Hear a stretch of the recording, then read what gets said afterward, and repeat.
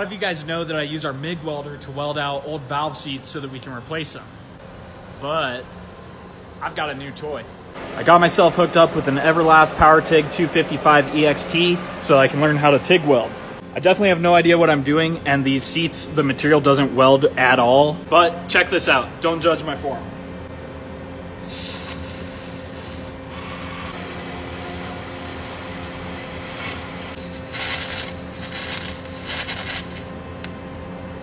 Now,